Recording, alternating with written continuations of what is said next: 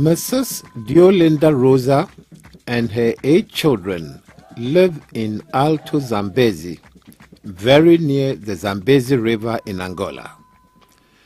In the past, they have always been prey to malaria from the mosquitoes which live and multiply on the river. But in the last decade, she says, their life is improving a lot. She knows that their lives can change with interventions such as the use of insecticide-treated nets, intermittent preventive therapy, and artemisinin-based combination therapy. In the past, we suffered very much from malaria. The bed nets we have received help us a lot to fight against malaria, protect me and my young children against malaria, and improve our health. We are really very happy. In May 2007, the World Health Assembly resolved that World Malaria Day shall be commemorated annually on 25th April to promote awareness and education and understanding of malaria. This year's celebration marks the end of the UN decade to roll back malaria and affords an opportunity to renew our common vision and commitment as we continue to work towards attaining the Millennium Development Goals by 2015. Malaria, by its very complexity involving health as well as environmental and socio-economic determinants, and the way in which it affects various phases of our life, can be related to virtually all the MDGs. The African region has an estimated 795 million population. Close to 90% of deaths worldwide due to malaria occur in Africa. The poor, children, pregnant women, people living with HIV/AIDS, victims of unrest and disasters, and non-immune travelers are particularly vulnerable.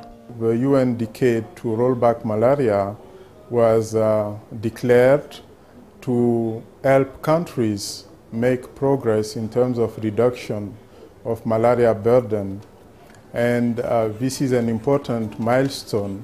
By the end of 2010, 11 countries, namely Algeria, Botswana, Cape Verde, Eritrea, Madagascar, Namibia, Rwanda, Sao Tome and Principe, South Africa, Swaziland, Zambia, and Zanzibar in United Republic of Tanzania, had registered more than 50% reduction in malaria cases and deaths. The proportion of households owning at least one insecticide-treated net was 42%, and 35% of children under 5 years of age slept under an ITN. 27 countries reported implementation of indoor residual spraying, with 73 million people, about 10% of the population at risk of malaria in the region, being protected by indoor residual spraying. Also, 33 countries had adopted a policy of parasitological testing of all suspected malaria cases, and 35% of malaria cases in the region were confirmed by a diagnostic test.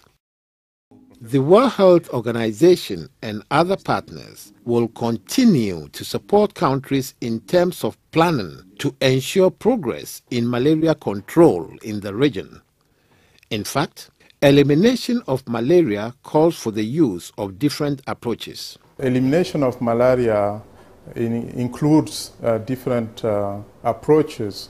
The technical interventions are important, but also the overall health system strengthening, but also the development aspect is very important in terms of urbanization, in terms of sanitation.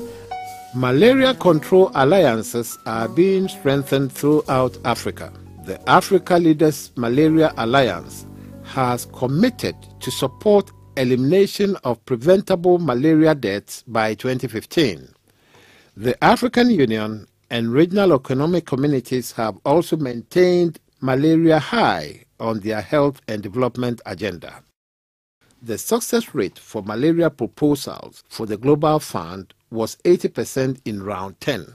Effective interventions, including protection from the mosquito vector through the use of insecticide-treated nets and indoor residual spraying, prompt treatment of malaria cases using artemisinin-based combination therapy, intermittent preventive therapy in pregnant women and infants are being adapted and scaled up.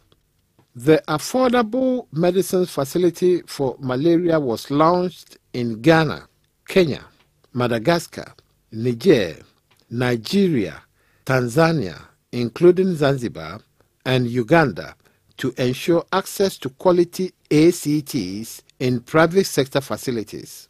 Malaria vaccine trials are ongoing in Burkina Faso, Ghana, Gabon, Malawi, Mozambique, Tanzania, and Kenya.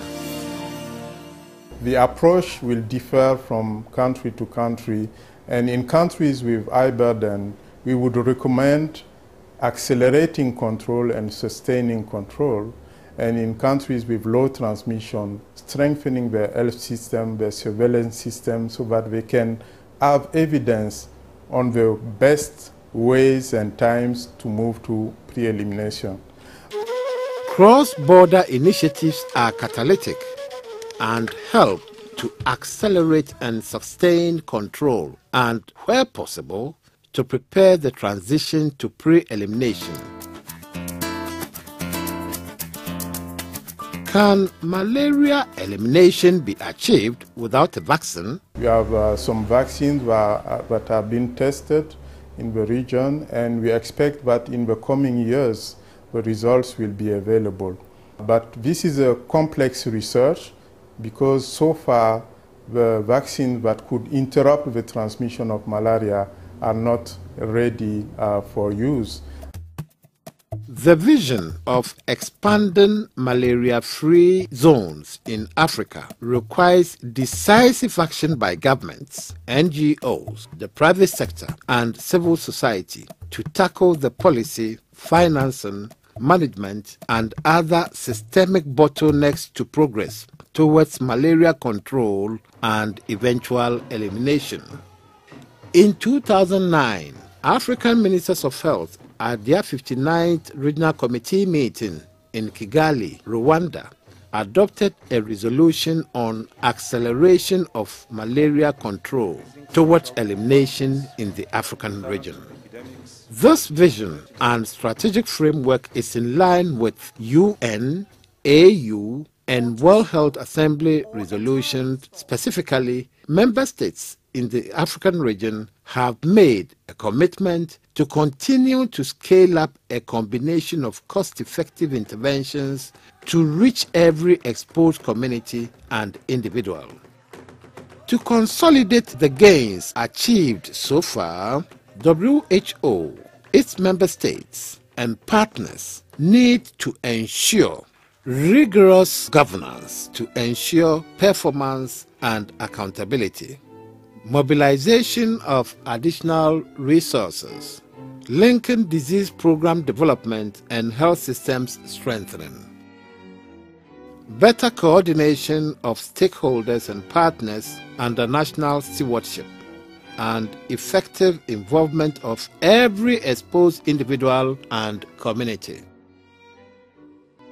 Among critical challenges that countries need to address are weak surveillance, monitoring, and evaluation capacity, inadequate operational research platforms, lack of implementation of regulatory measures such as ban on oral artemisinin-based monotherapies, inadequate monitoring of parasite resistance to anti-malaria medications, and mosquito resistance to insecticides.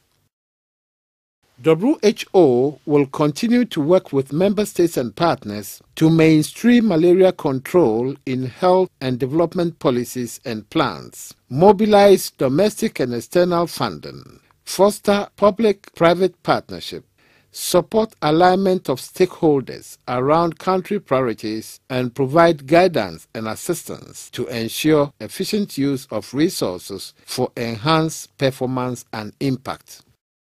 WHO will continue to support initiatives for the removal of taxes and tariffs on malaria commodities and a ban on the marketing of oral artemisinin monotherapies. I would like to say that together with the African communities, the leaders, the partners, WHO is taking stock of the progress made during the decade to roll back malaria, and especially on the occasion of Malaria Day this year.